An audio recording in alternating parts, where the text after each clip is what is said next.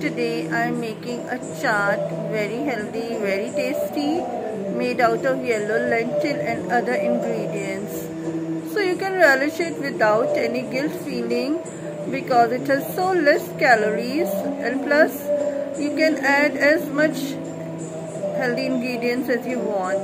So relish it, enjoy it, and do drop in a beautiful comment. Let's go to the kitchen.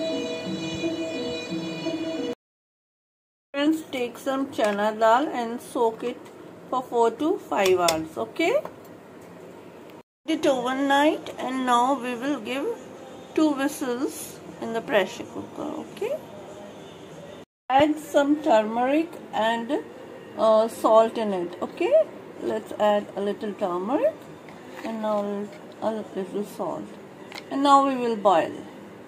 Give 2 whistles to it. Okay, drain the extra water and keep it aside for 10-15 minutes to let it cool down.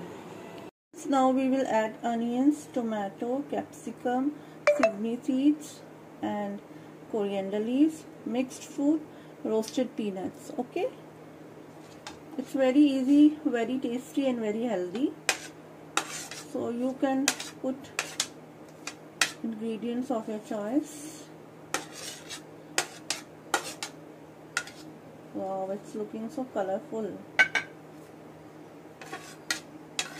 and very healthy also. Or now we will add these. Mix all of them nicely.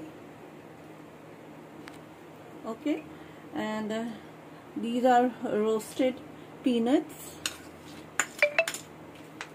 Okay, and I have taken some fruits, mixed fruits. Okay, now we will add salt according to your taste. Okay, and then we will add black pepper